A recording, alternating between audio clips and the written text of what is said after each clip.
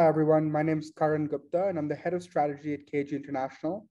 We are a private bearing brand and supplier of industrial and automotive aftermarket parts based out of Dubai, but catering to about 53 different countries in the world.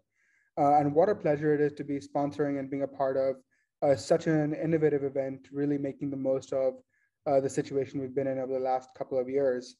Um, I think COVID taught all of us that adapting and being resilient and keeping a laser focus on business survival uh, became very clear amidst COVID times. And just as things were starting to get back to normal, we saw a massive shock in the Russia-Ukraine war. I think this is something that took the world by surprise, and the escalation of events have only exacerbated that. And I think now more than ever, um, businesses are struggling to plan against it and um, keep an eye on how to respond, both from a humanitarian perspective and to help out, given the tough situation the Ukrainians are in, and also how business can be managed going forward. Because, of course, things will change pretty drastically over the next few uh, weeks as the situation unravels. And it is very difficult to plan for the future in a scenario like this. Um, of course, we're all faced with the same issue, and I wanted to take some time to share how we at KG International navigated it using a rather unique or different approach called scenario planning. Before we get into the topic, I wanted to introduce myself a little bit. So, as I mentioned, I'm the head of strategy, and I joined the business a few months ago, and I'm relatively new to the aftermarket industry, but and to bearings overall. But my background comes from engineering. I got degrees in engineering mathematics in the US before working as a management consultant out of Chicago, focusing on growth strategy, mergers and acquisition, so both organic and inorganic growth, as well as driving operational efficiency. Um, so obviously, this is a really interesting industry to be in, given the competitiveness, given the global dynamics at play, and scenario planning is a tool that I learned during my consulting days for some of the biggest companies in the world, and it's proving to be more important now than ever before. So I wanted to share, what scenario planning is, how to do it, what scenarios I thought of when we're trying to plan against the Russia-Ukraine situation, and how you can use this to your advantage to maintain revenues, maintain profitability, and reduce risk in your business. So to start off, of course, the Russia-Ukraine war has been really devastating on a number of fronts. I think economically, it's been a massive strain, not just to the local economy, but to the economy around the world. We've seen heightened global inflation. We've seen a surge in commodity and raw material prices as a result of supply constraints, as a result of destruction of physical infrastructure, economic sanctions. Of course, we know Russia is a major producer of metals and energy, so that causes a disproportionate impact on those industries.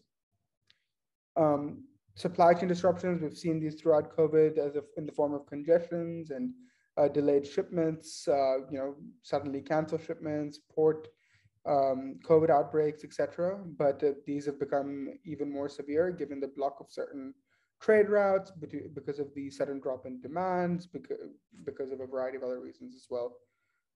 These issues are, though they were on the mend in the past, they're back to being business critical issues now.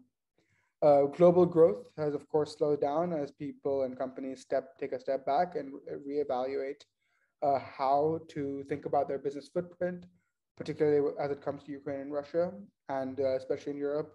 People at a level never seen before, taking stand, making their voices heard, helping people in need. It's been truly inspiring. But as a result, global growth has surely slowed down, and my suspicion is that it will continue to do so, at least until there's some clarity on how the war will unravel. Russian sanctions, of course, a major hit on the Russian economy, but as well as neighboring economies. The U.S. unveiled a series of sanctions, and a variety of European countries have also followed suit. And there's more than government prevention this time around. We've seen a variety of companies boycotting Russia. Examples include McDonald's, people just limiting their exposure in Russia. A variety of management consulting firms have decided to divest their businesses in Russia. And that, of course, causes economic shocks in various ways to those local markets. Lots of impacts, lots of things to be uncertain and unclear about. And this is the exact scenario where scenario planning can be incredibly useful. So what is scenario planning? Scenario planning is a differentiated approach where instead of thinking through a problem in a unilateral way, which is what we call conventional wisdom, you think of it in a variety of different, discrete, unique ways. So you think about how the world would unfold in a variety of different scenarios, and you think about how those scenarios, however plausible or unplausible they might seem, impact your business. So scenarios are stories that stretch your thinking. They don't necessarily have to be true. They don't necessarily have to be based on what you're seeing at the moment, but they're plausible stories that could potentially unravel. Scenarios are divergent. So no two scenarios are alike, otherwise it defeats the purpose. Each scenario should be unique and individual in its own right. Scenarios are hypotheses, they're guesses. It could be that one of your scenarios come true. It could be that none of your scenarios come true, and that's totally okay. And scenarios are tools. They're tools for recognizing and adapting to change. If you're able to think through clearly what your potential outcomes could be, it for sure prepares you better for pivoting and keeping a track of what ends up playing out so that you're ready and it doesn't catch your business by surprise. Scenario planning is done in a sequential but fairly logical process. First of all, you have to be very clear about what the focal question is.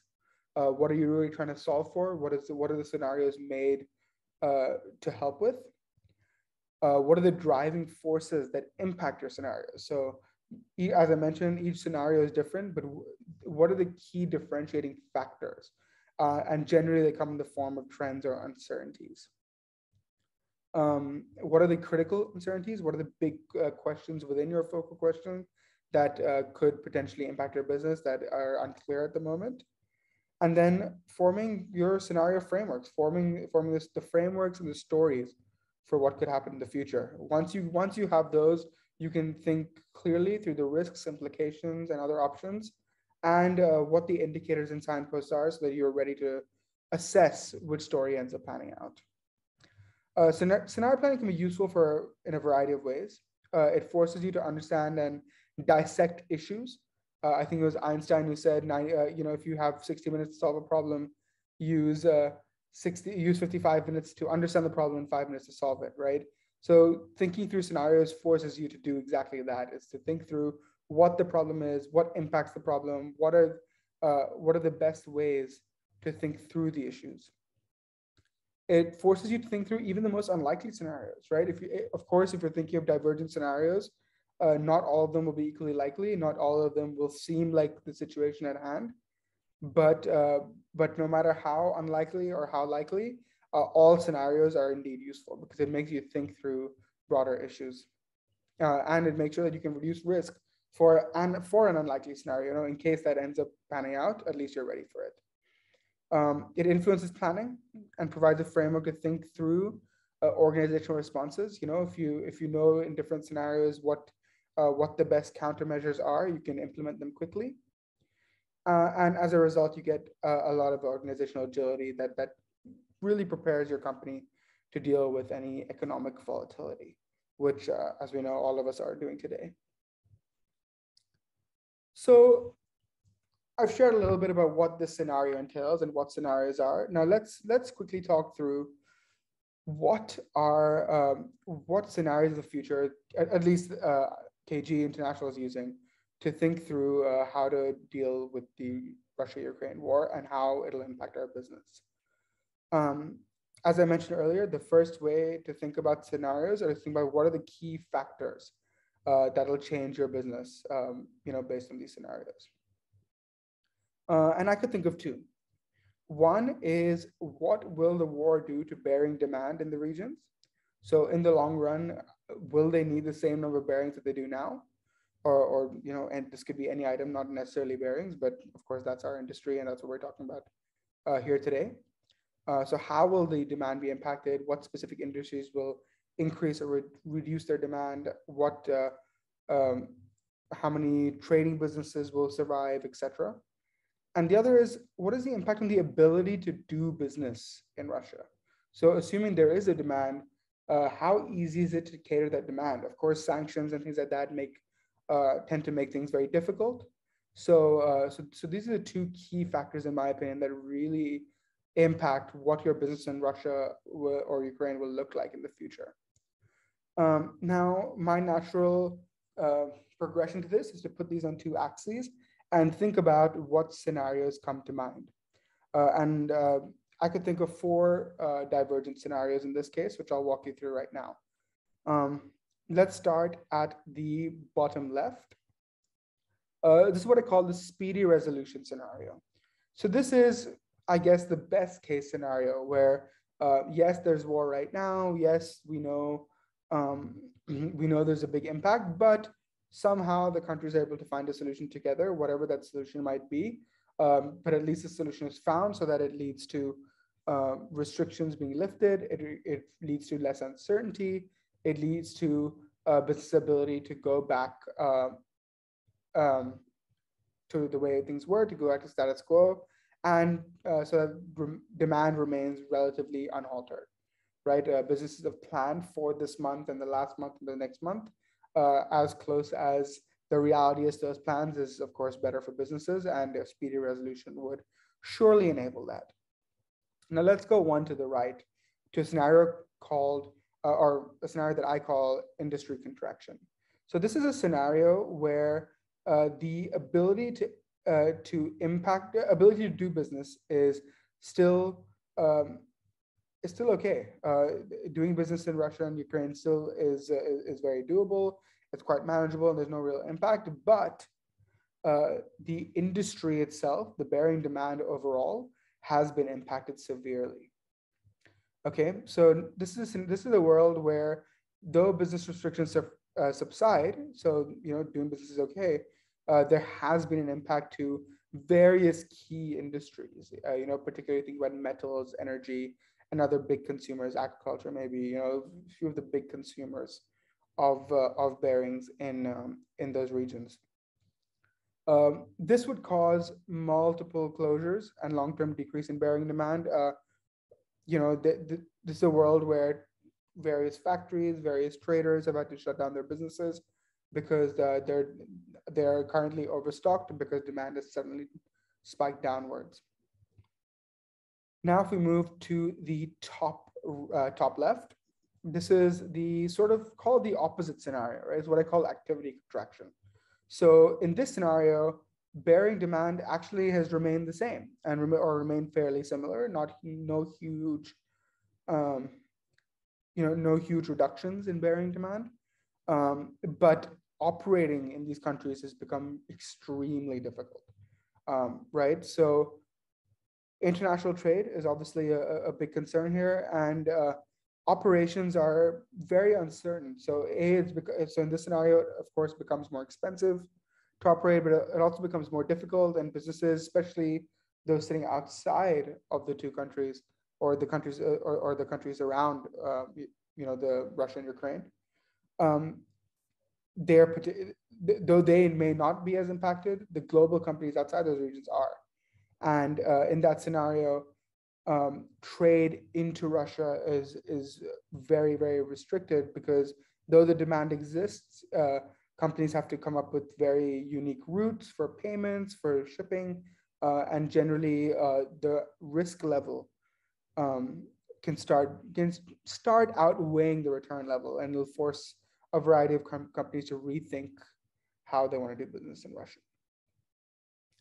The final scenario is in the top right. It's called what I call sustained adversity. In this scenario, matters just get really, really, really bad in both regards. So, factories are hit, trading becomes really difficult, and more than it being unfeasible from a financial standpoint, it just becomes impossible to do as a result of um, infrastructure, policies, sanctions, etc. In this scenario, it becomes unfeasible for companies outside Russia and Ukraine, as well as companies within to operate. And global demand is sort of put all in haywire because there are closures that nobody had planned for. So those are four scenarios. I've shown a quick perspective on which ones I think are most likely to pan out, and my thought is that activity contraction is is likely the most prevalent. I think that the demand for bearings likely won't decrease because some industries might decrease, some might increase, but overall, I would imagine it would remain the same because the economy needs to survive, and from what it looks like, Russia is in it for the long haul. But on the flip side, I think these sanctions will continue. Acts of aggression might continue. It'll become very, very difficult to operate, and I think moving money will become a real challenge. So, when payments and supply chain is hit, I think that's the most likely scenario. But of course, that could be very wrong, as I mentioned. This is just an initial perspective, but I will to make sure I use these scenarios effectively. We need to think through all of them very carefully. We understand what the impact is to global business, to not just yourselves, but your nearing stakeholders, because that eventually will impact you, and think through them very carefully. So just so you know what ends up playing out and you're ready for it. To that end, let me share a little bit about a little bit more about these scenarios. Now I thought the best way to do this is to discuss it in terms of likelihood. So sustained adversity. This is the scenario, just to remind you, where both bearing demand and ability to do business in Russia and Ukraine become extremely low or become extremely difficult. In this scenario, many businesses are drastically reducing their footprint in Russia. Global supply needs to be reprioritized from international companies. So all the stock and all the production lines that were running to cater to Russian demand, they need to be reprioritized and rethought of. In some cases, that's much harder than others, where demand is specifically for these countries. Businesses with disproportionately large exposure in Russia start closing down, both locally and internationally. And of course, it's going to be a massive impact on bearing price. We'll have overstock goods that are intended to Russia. We'll have unused supply, though they may, in fact, there are scenarios where they could even decrease price because of the availability. But of course, the more likely scenario is that, or the more likely impact is that bearing prices will increase just due to uncertainty, and because factories or manufacturers are unable to determine which items to produce and at what levels as business planning takes a massive hit. The second scenario to talk about is what I call speedy resolution. This is the best case scenario I'd mentioned, where things get back to normal very quickly. Though I initially thought this was rather unlikely given the state of affairs.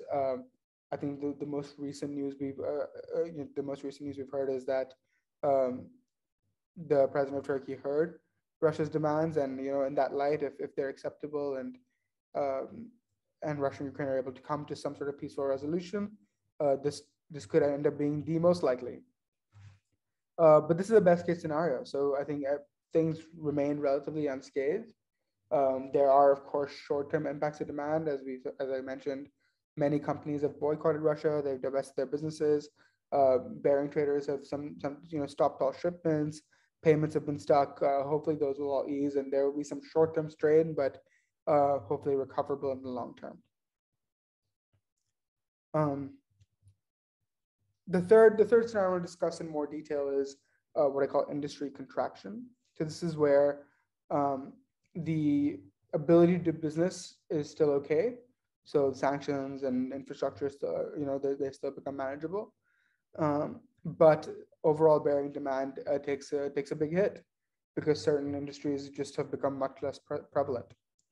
So in this scenario, global demand is forced to be reallocated, not just in terms of Russia to other countries and back, but even in terms of the industry specific products that have been created for Russia. If there's massive industry flux, then those need to be rethought of very carefully, and it could be an even bigger problem than just shutting off and reopening supply, because you have to think very carefully about how what the future of the business will look like, what demand will look like, uh, you know 3, 6, 9, 12 months down the line.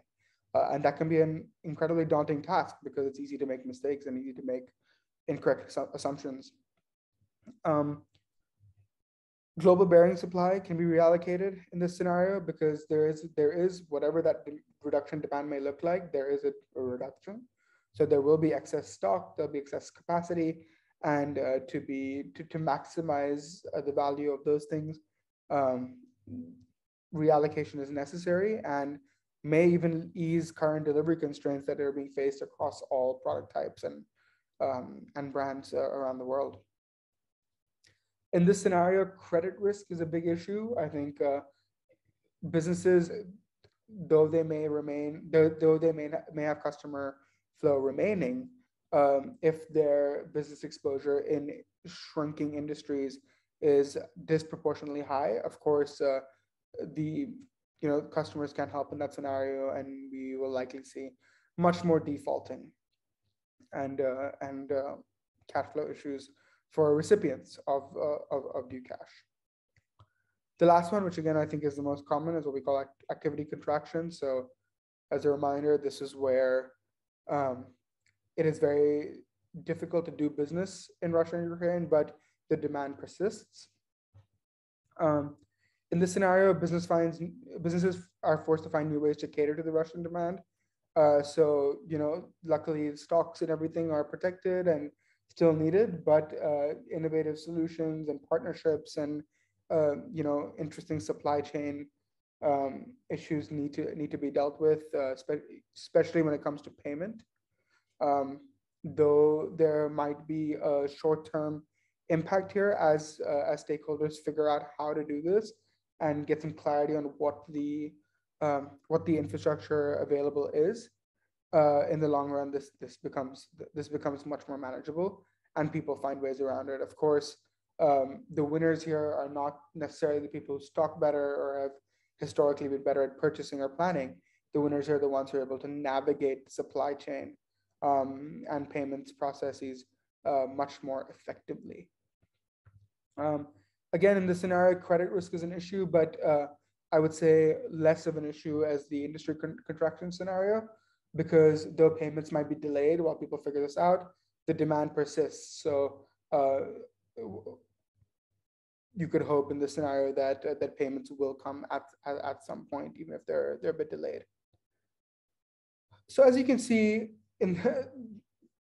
we came up with 4 scenarios that were relatively simple based on dissecting the problem into 2 key factors: doing business in Russia and what happens to the impact, what happens to the business demand long term for bearings. And thinking through, we came up with 4 very unique scenarios, very different, and we thought through what the impact of each of those scenarios are. As you can see, this is obviously just a much quicker exercise. Our impacts are much more detailed in this scenario, in this case, but this is just a shorter talk. Regardless, it is easy to see the value in this analysis because now, at least at KG, we're ready to move depending on which scenario we see playing out and are covered in terms of what the potential options could be.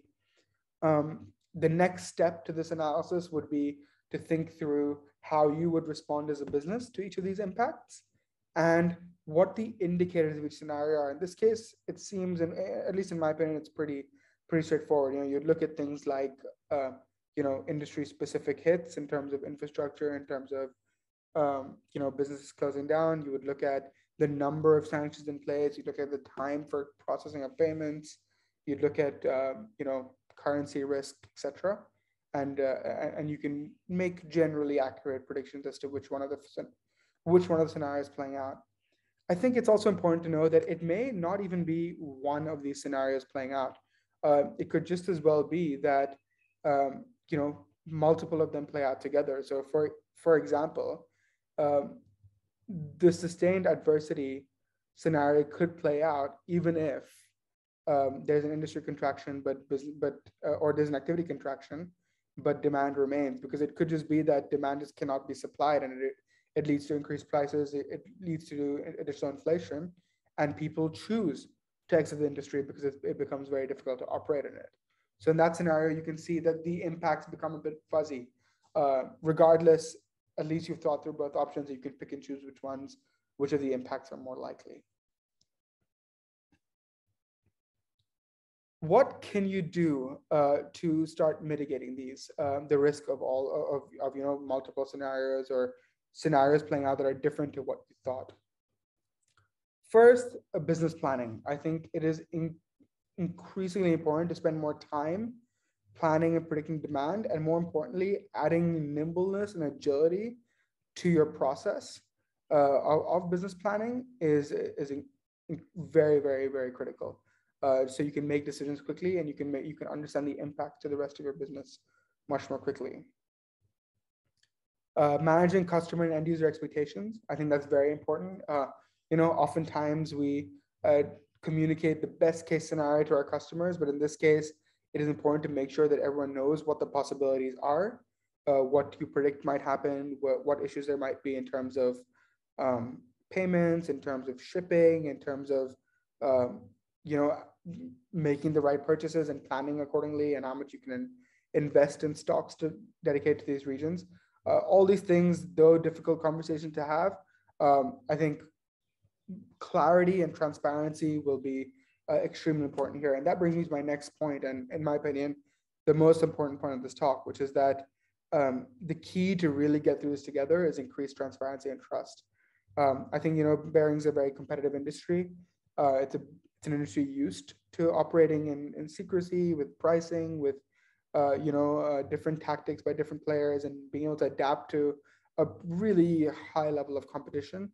But if we can sort of step away from that and have some transparency, some trust, help each other in a time of need, I think that'll go a much longer way now than before. And I plan to spend some more time talking about the specific element of trust because of how important it is in just a second. I think in certain interactions, especially in times of uncertainty, we definitely saw this during COVID, but bringing the right attitude to conversations and relationships goes a very long way. Making sure that you're positive, problem solving, looking for win-wins, even if it means sacrificing short-term profits for yourself, making sure that the entire ecosystem wins, and all the stakeholders you're dealing with have a good experience is more important now than ever before. Credit risk is going to be very, in most of the scenarios we thought of, credit risk is a problem. So reduction or re-navigating or rethinking your credit risk in Russia and Ukraine is very, very important. I think, in times of COVID, we learned that business resiliency is just as important as business growth, and protecting your business to serve those customers in the long run is also very important.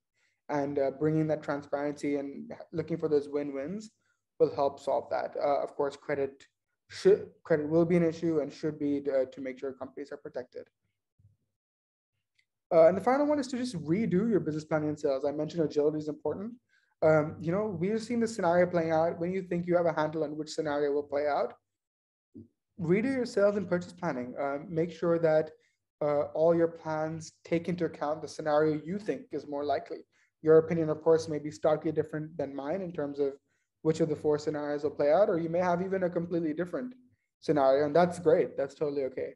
But planning your sales and purchasing against the scenario you think is most likely will be very, very effective, especially as you highlight the differences and you can take strategic calls about your business. Hopefully all that resonates with the listeners on this call. As I mentioned, I think the most important of these is transparency and trust. So I want to spend some time talking about the trust economy and why trust is more important now than ever before.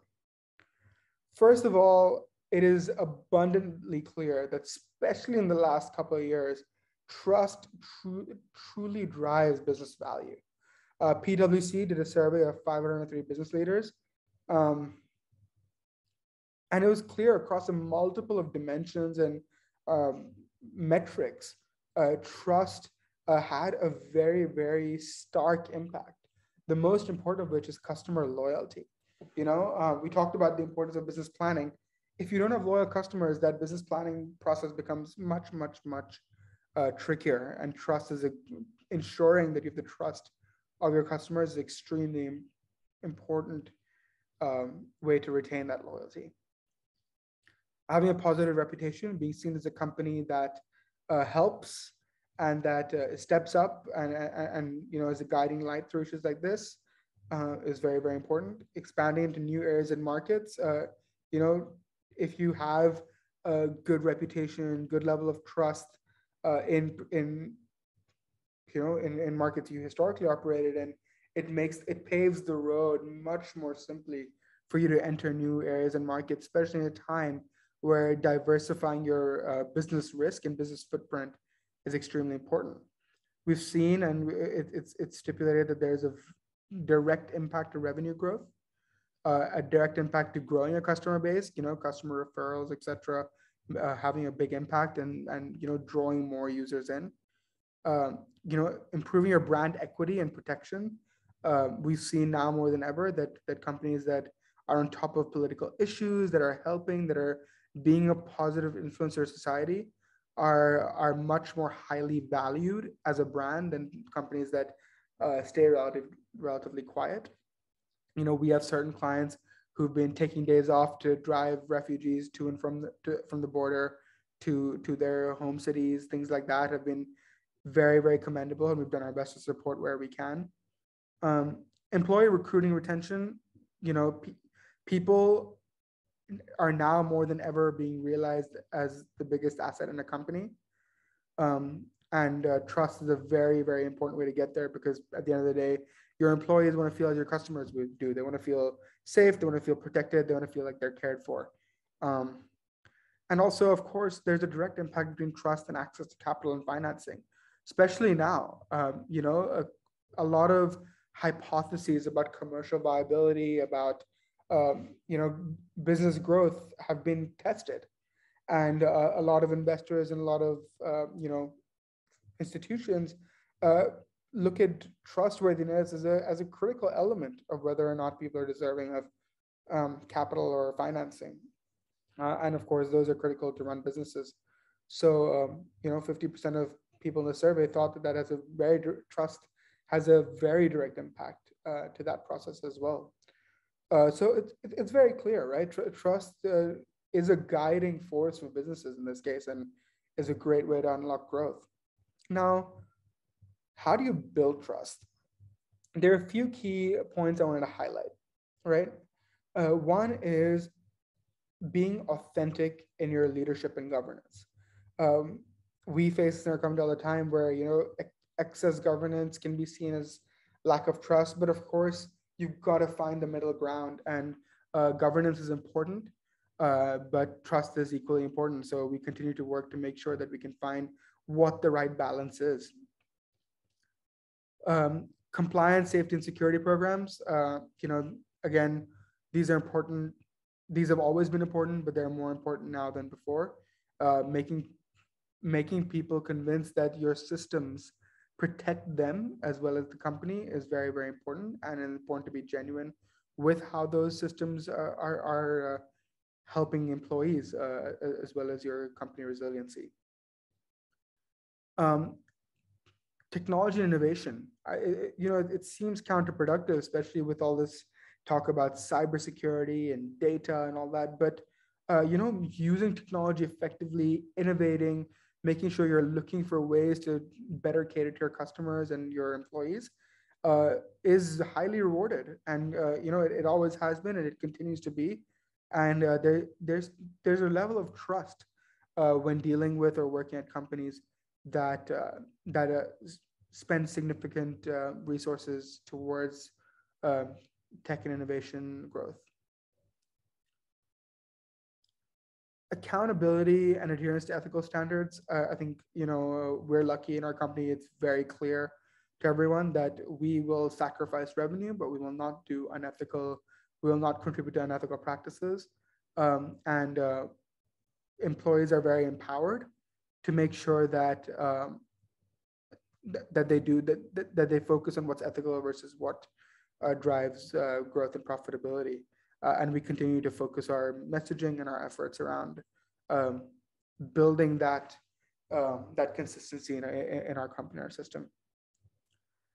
Collaboration and transparency. I mentioned this previously. Bringing a good attitude, working together, solving problems together, and being a helpful force to all stakeholders in our industry is very, very important, and that comes with speaking, being transparent, sharing data, and being able to be safe in these environments. Prioritizing customer relationship and product quality. As I said, loyalty is very, very important. Keeping your customers is more than just offering the best prices and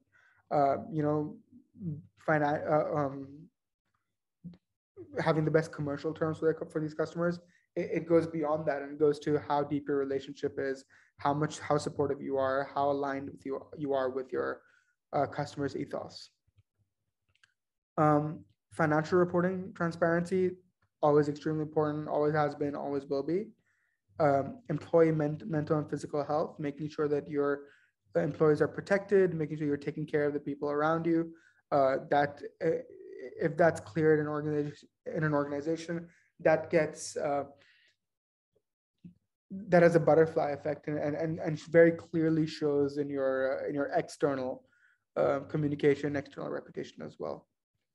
And of course, managing your third-party relationships, making sure you're dealing with the right people who do business in the right way. There are many times that companies are doing the right things, but they're working with people who don't stand by the same principles and ethos, and